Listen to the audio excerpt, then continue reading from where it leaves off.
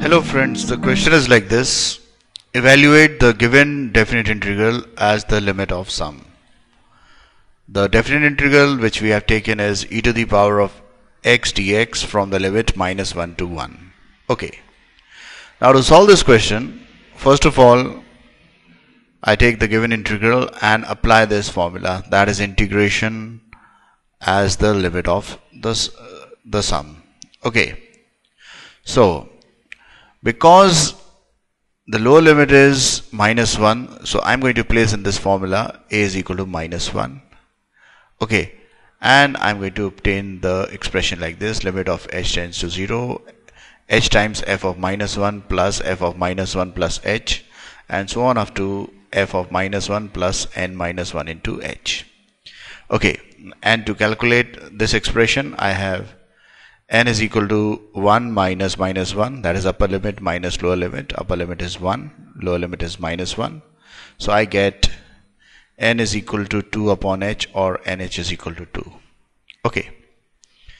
Now, to solve the question, I have to calculate the total of f of -1 plus f of -1 plus h, and so on up to the last term. Okay. So, as fx is equal to e to the power of x, so f of -1 will be equal to e to the power of -1. F of -1 plus h would be equal to e to the power of -1 plus h. F of -1 plus 2h would be equal to e to the power of -1 plus 2h. I've written an extra term. And the last term, f of -1 plus n -1 into h, would be equal to e to the power of -1 plus 2h.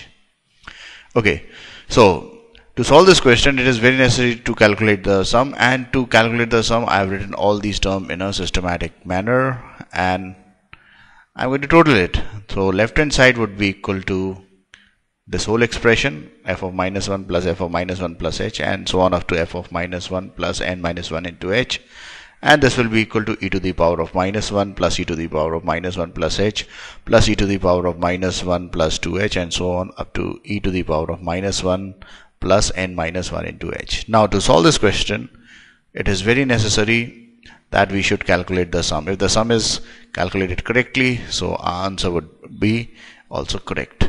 So now we are going to calculate the total of this term, e to the power of -1 plus e to the power of -1 plus h, and so on.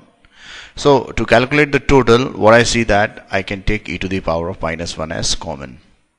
And I'm going to obtain this term, e to the power of -1 times e to the 1 plus e to the power of h plus e to the power of 2h, and so on up to e to the power of n -1 into h.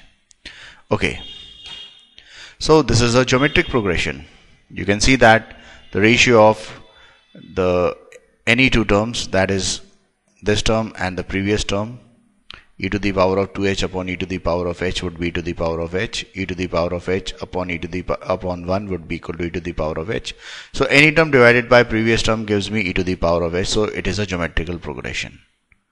Okay, and the sum of GP, I know that it is equal to a times r to the power of n -1 upon r -1, where a is the first term and r is the common ratio.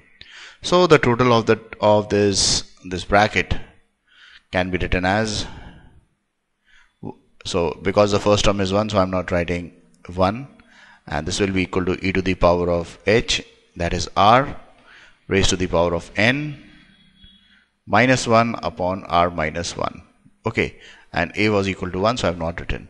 So the total of this complete expression is equal to e to the power of -1 into e to the power of h raised to the power of n -1 upon e to the power of h -1, and these two this term e to the power of h whole to the power of n can be solved as e to the power of nh, or h times n.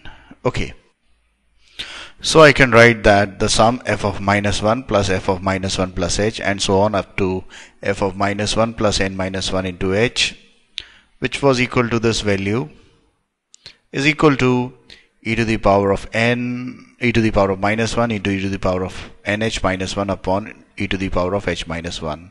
So I'm going to place this value instead of this value.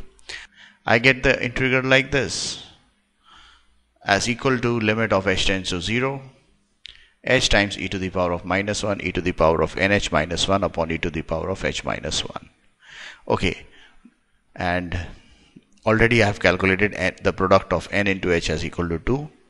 And one thing which is to be noted here is this, that there are two limits. When n tends to infinity, h tends to 0. So if I take h tends to 0, then it would not be mathematically correct because there are two limits here. So I can only take limits if I have only one variable, either n or h. So what I'm going to do, I'm going to substitute nh as equal to 2 like this. So placing nh as equal to 2, I get this value as equal to limit of h tends to 0 into h times e to the power of minus 1 e square minus 1 upon e to the power of h minus 1. Okay, so further this can be written as e to the power of minus 1 into e square minus 1 upon 1, and this h which was outside the bracket is written as h upon e to the power of h minus 1. Okay, this h goes in the denominator like this, all the terms as it is, and applying this formula, limit of x tends to 0 e to the power of x minus 1 upon x is equal to 1. So this term, this value is going to become 1 on applying the limits. So I'm going to get e to the power of minus 1 into e square minus 1 upon 1. So this is going to be 1. So I'm going to get this as equal to e to the power of minus 1 into e square minus 1. This e to the power of minus 1 multiplies in the bracket. I get e to the power of 1 minus e to the power of minus 1, or e minus 1 upon e, which is my required answer. So this is how I'm going to solve this question. To watch more of these super videos and for the latest update, subscribe and like the videos on these YouTube channels, HSK Shiksha and Maths Help by HSK. Thank you.